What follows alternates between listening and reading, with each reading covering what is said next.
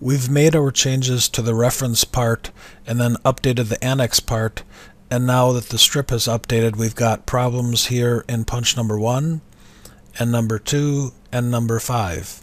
And they're all sketch related problems. And in this area you can see we've got some slivers left in the strip layout, and that'll get taken care of with the new punches. So let's start out with that first punch. So we'll start the strip layout, or actually as far as that first round punch, I think we'll just edit the sketch of that one to change the location, but let's delete these other two. Number 2, and then we'll switch this option to be able to select multiple punches, and then we'll select this punch at the same time and we'll simply throw them in the garbage. And this punch right here, we'll edit the sketch, and let's look at the relations and show only the dangling relations, and we'll delete those, and then we'll move that out of the way and convert those entities, and then change those entities to construction lines, and then re-anchor this dimension line to the intersection of those. Now it's fully defined, and we validate the sketch, and that punch is fixed. And let's apply that, and this will remove the cuts that those other punches had made, because we're applying the fact that those punches aren't there anymore. And LogoPress 3 quickly rebuilds things, and now we're ready to recreate those punches. So let's zoom in right here, and that puts us into sketch mode, and we'll draw a rectangle and go to LogoPress 3, search the punch outline,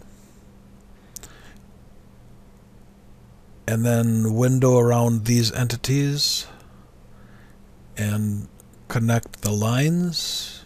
As stated earlier, that won't leave a line. And then fillet those two items, right click, and OK to complete that punch. Add another punch, creates the punch, zooms us normal to, puts us into a sketch very fast.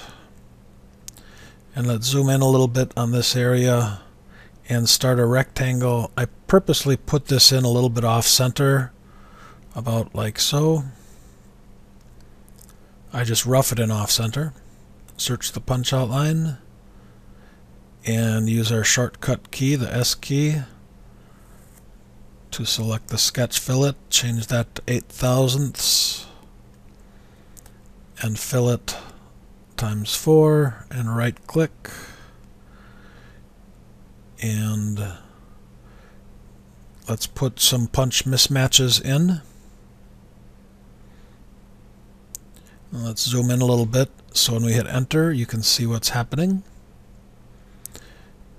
And then another one over here, and enter,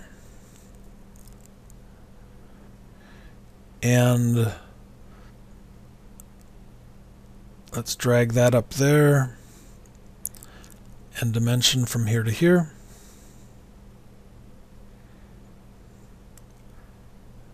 And another dimension up here.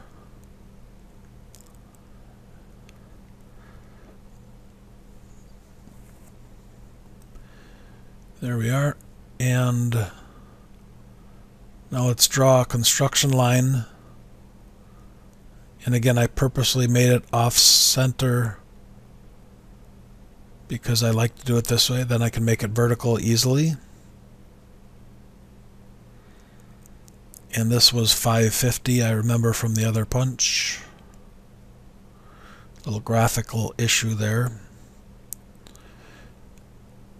And OK. And then we're ready to apply those 2 new punches. We could have edited them as well, but sometimes just creating new ones is just as fast. Probably not as fast, but okay, let's get out of strip module and update.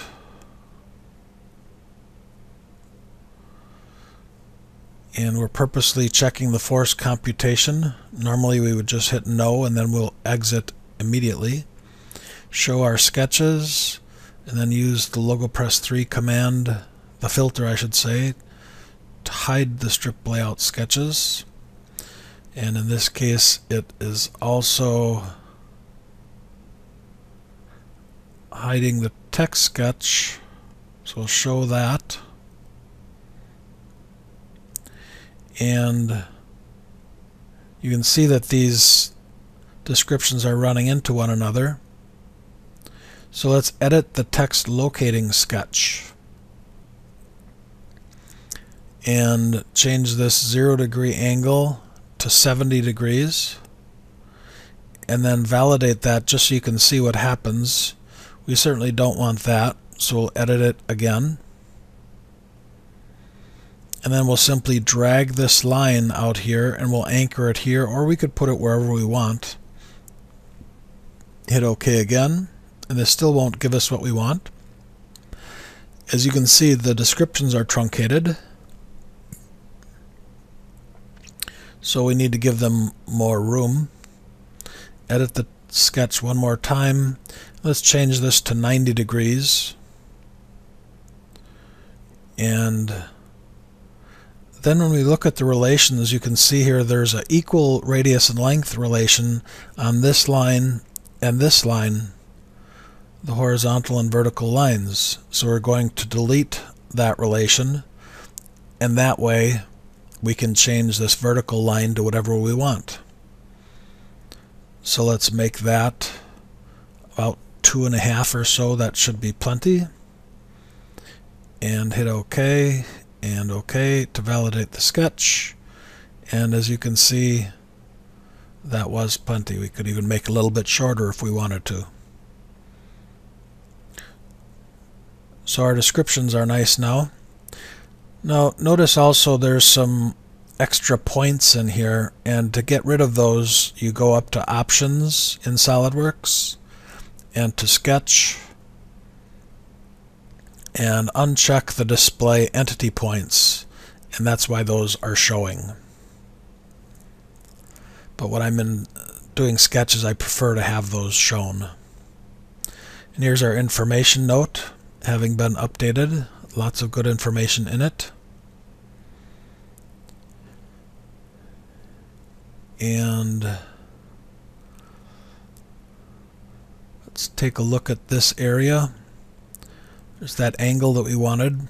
Now the mismatch, you can see it's not cutting into the part, so let's show you that option.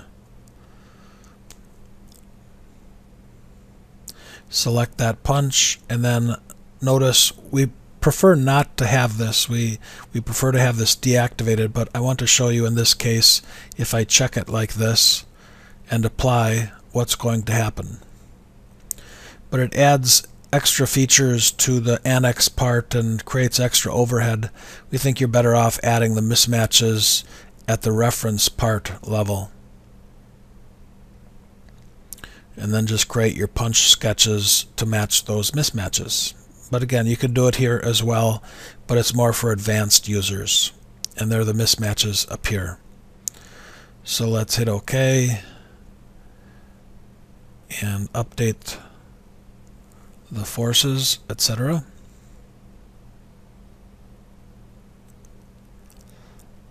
And there you can see our new updates and the nice mismatch. And if we zoom in over here, it's actually cutting the mismatch through this portion of the part as well when it's bent. Thank you very much.